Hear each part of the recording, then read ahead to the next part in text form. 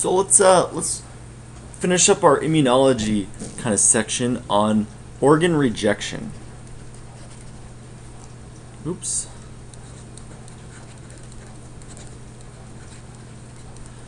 Organ rejection. Okay, so what is organ rejection? So let's just say I just transplanted a kidney. There are three main types of rejection, and there's also a disease that we're going to talk about at the end. So there's going to be hyperacute rejection, there's going to be acute rejection, there's going to be chronic rejection. So any one of these three can occur. So if I just received a kidney from somebody, I could have hyperacute, acute, or chronic kidney rejection. Also, there's a thing called graft versus host disease, and we'll cover the very basics. My goal is to cover the very basics of these. No, I'm not here to tell you every little detail about these rejections. However, I am here to tell you kind of the basics, the higher yield buzzwords that you should know. So let's begin with that first one, hyperacute. Acute. Hyperacute. So let's talk what hyperacute rejection is. So here we go, we have a donor. Here's a little kidney. And we're going to put that kidney in the recipient.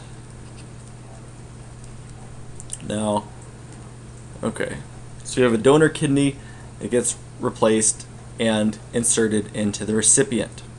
What can happen? Well, the recipient is going to have antibodies. They're going to have antibodies in their bloodstream. So there's going to be a whole host of different antibodies to bacteria, to some foreign antigens. The body will have produced antibodies all during its life, and those antibodies will be circulating around in the bloodstream. So if any of these preformed antibodies cross-react, so let's say we have an antibody against strep pneumo. Let's say that antibody is made by the body, by this recipient, in regards to strep pneumo. So every time a strep pneumo bug comes along, these antibodies will attack it. Well, let's say there's cross-reactivity. If some of the antigens that are present on this donor kidney kind of look like strep pneumo antigen, they're not strep pneumo antigen, but they kind of look like it, these antibodies can actually attack the organ. So they're preformed. The key thing is preformed antibodies attack the donor organ. And when they attack the donor organ, what you're going to have is you're going to have destruction of the vasculature. These antibodies will attack the antigen present on here and destroy the vasculature and the endothelial layer. When you have antibodies attacking that endothelial layer of the blood vessel, you'll get necrosis, you'll get fibrosis, you'll get a whole bunch of ischemia. So what's going to happen is antibodies. So let's back up. We're going to connect the blood supply. None of this happens until the blood supply is connected. So we're going to connect the arteries, we're going to connect the renal veins, everything's in place. And a hyperacute reaction, surgeons used to have to look, before we kind of started figuring out typing and matching the donor to the recipient, surgeons used to put in a kidney and stand there. And what they would do is they would stand there for, 5-10 minutes. Well, why would they just stand there? They would hook up the renal vasculature, they'd hook up the artery, they'd hook up the vein, and they would stand there. They're looking for a hyperacute reaction. So a hyperacute reaction happens within minutes. Well, this is because they're waiting to see, those surgeons are waiting to see if preformed antibodies will be attacking. And if they do, you would see that kidney start to turn cyanotic. The antibodies would be attacking the endothelium of that new organ. They would accumulate in the blood vessel. That accumulation would cause like a necrosis, an ischemic attack of the kidney. So it would turn colors, it would not like it. So the surgeons would immediately remove it and close up the patient and try again later. So that's going to be a hyperacute reaction. It's a form of type 2 hypersensitivity. Hypersensitivity, scribble, scribble. So it's type 2 hypersensitivity. Well, if you remember, I've already made a video on the hypersensitivity reactions. Type 1 was going to be mast cell and the IgE, so you're talking allergic hypersensitivity. Type 2 was going to be the antibody mediated, meaning antibodies are going to attack. There's no immune complex that's going to be forming and depositing. No, it's the antibodies that'll be attacking. So it'll be a type 2 hypersensitivity. Let's now go on to acute rejection. So acute rejection. This instead, remember the last one, the hyperacute was within minutes. Now we're talking, weeks to months later.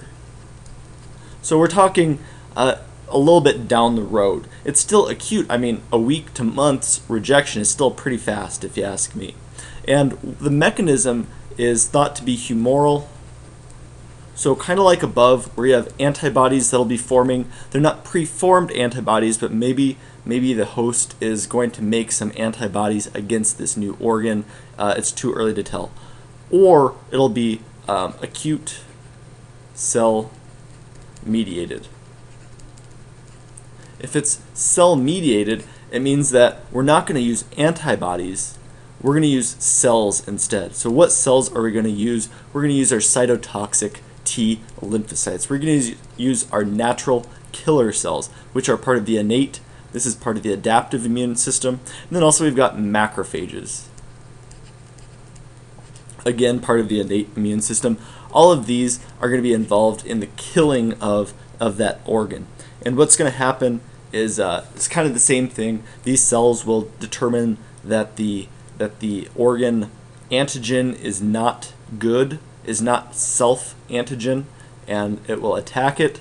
So what we can do is we can actually treat this. The hyperacute reactions, the rejections, we're not really able to do much simply because the antibody is already circulating in the bloodstream. However, for the acute reactions, since if we're dealing with a cell-mediated acute reaction type of rejection, we can try high-dose steroids. So high-dose corticosteroids, or we could do immunosuppressants.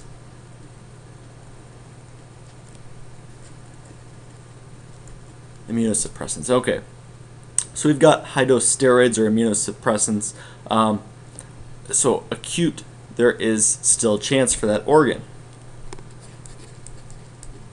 The last type of rejection we're going to talk about is going to happen, months to years down the road.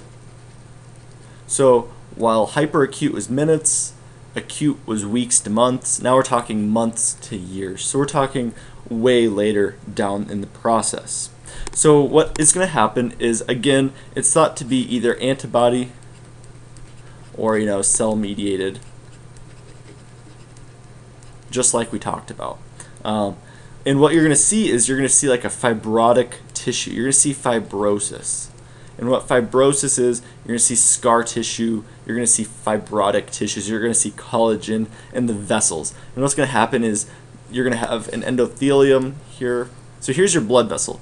Your endothelial layer is the inside layer, and in that endothelial layer you may have fibrosis, and that fibrosis can accumulate in the endothelium, and eventually you'll have an occlusion, and that can cause necrosis again, ischemia, necrosis, and you'll eventually lose that organ.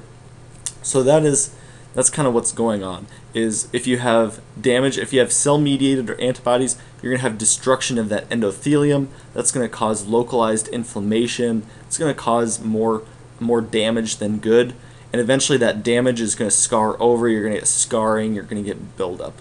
So that's why, and there is no treatment. No treatment. So there's no treatment for chronic. For acute, there was stuff you could try. I mean, you could try immunosuppressants, steroids. For chronic, really there is no option besides get a new organ. So what we've talked about are 3 diseases where the host or the recipient, so recipient, will get a new organ, gets new organ, and the host's immune system attacks organ. So they attack the organ tissue. So those are the three types that we just talked about. Now there's going to be one type where the organ attacks the host. So this one I've already alluded to it. It is back here where we talked about graft versus host disease. So I'll actually explain what that means now. So we've got graft versus host disease. Well, what is graft versus host disease? Typically you'll see it in bone marrow or the blood system, but it really can happen with any organ. That's because organs will have they'll have T cells. So any tissue within the body will have T cells. And those T cells can proliferate. So they'll proliferate, and when they're done proliferating, if they cross-react, it's where the organ will attack the host or the recipient's body.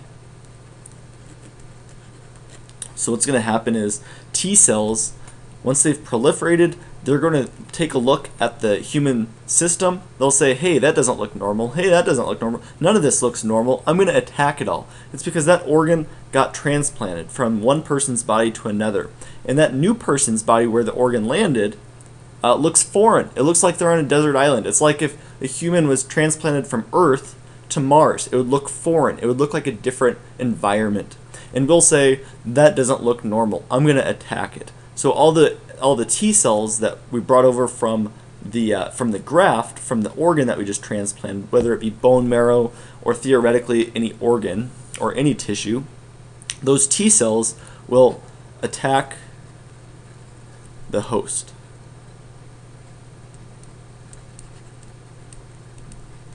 Okay, so that's the very basics about graft versus host disease. And then also we have the three different organ rejection reactions. Just covered the very basics, kind of the tip of the iceberg about all of these. If you have any questions, make sure you ask. Otherwise, I always enjoy hearing comments. Please like if you enjoyed or learned anything in this video, and subscribe for more. Thanks a lot.